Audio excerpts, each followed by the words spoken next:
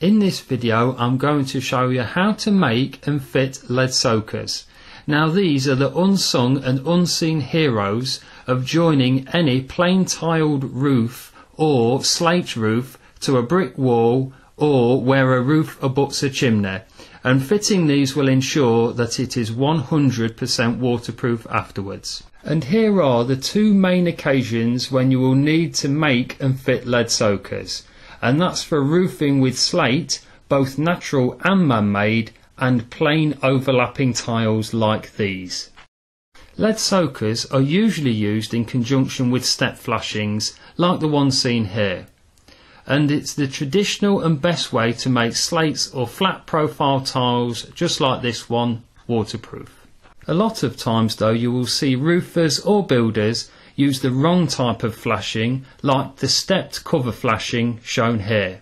This type of flashing isn't for plain double overlapping tiles, and fitting it to slates or tiles like these is wrong, and it will leak later on almost certainly. It's also wrong here when fitted without any additional waterproofing measures, and wrong on these slates, and wrong here. This video will show you how easy it is to do it right. If you need more information on roof flashings though, or soakers or step flashings, please visit the link at the end of the video or in the description bar. Taking this plain tiled roof as an example, let's use the power of Photoshop to show you exactly how this was done. Firstly, make sure your eaves row or starter course is fully in place like this. Next we're going to measure the distance between the top of the eave slate and the bottom where it finishes into the gutter. This is the length of your first soaker. Now we need to work out the vertical upstand height where it abuts the wall. Typically this will be a recommended 75mm or 3 inches thereabouts.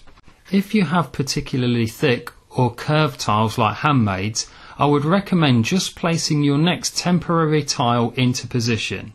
Now double check that you still have 65mm or just over 2 inches of soaker that will be proud of your roof tiles. This is so that when your soakers are fitted, they will be covered by your step flashings later on. Now we have the upstand measurement, we need a width for the soaker. This is normally about half the width of a standard roof tile or an uncut slate, but a minimum I would say of 100mm or 4 inches. But if you can foresee any reasons to increase this width, like prevailing wind direction, moss build up or anything like that, feel free to increase the width a bit further. Now we have all three basic measurements for your first lead soaker.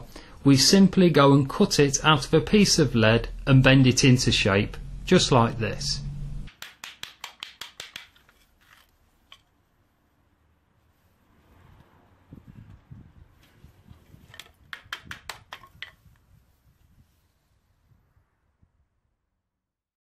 Taking your first lead soaker, it's time to fix it into place. Now there are two tried and tested methods for doing this. Head fixing, where the soaker is nailed flush with the top of the tile through the existing nail holes in the head of the tile as seen here. Or, alternatively, to increase the length of the soaker by an additional 25mm to form a nibbed return.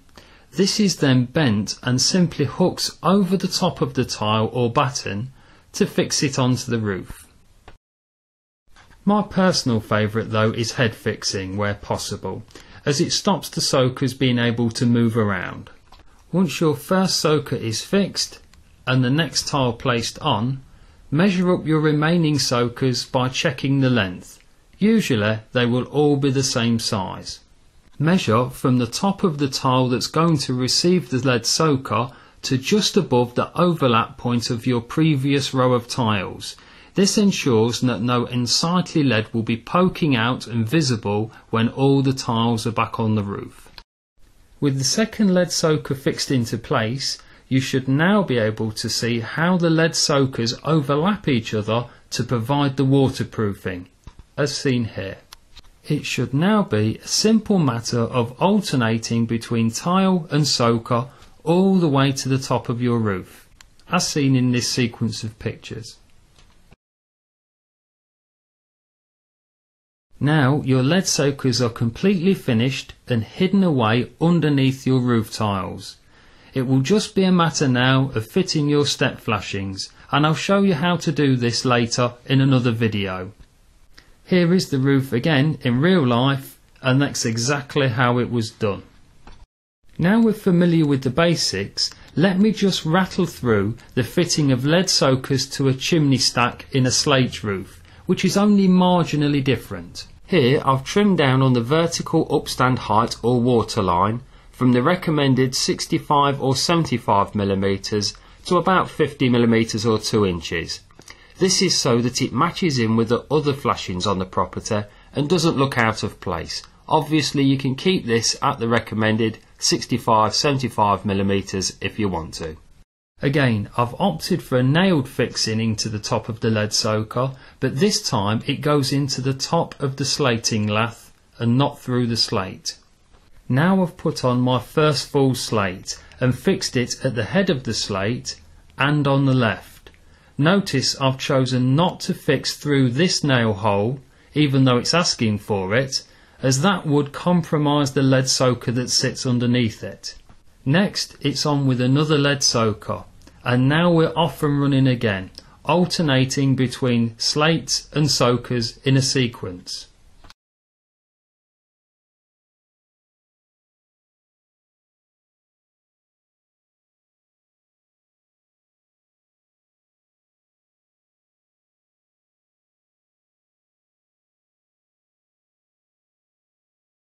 At this point, let me just show you how much lead soaker overlap we have by simply pulling them away from the wall here.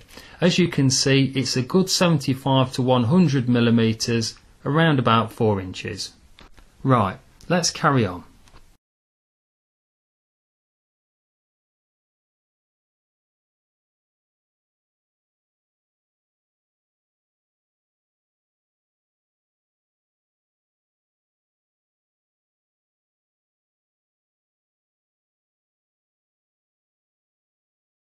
And there we are, done. Now all we need to do is fit the step flashings, point them up, and the job is done.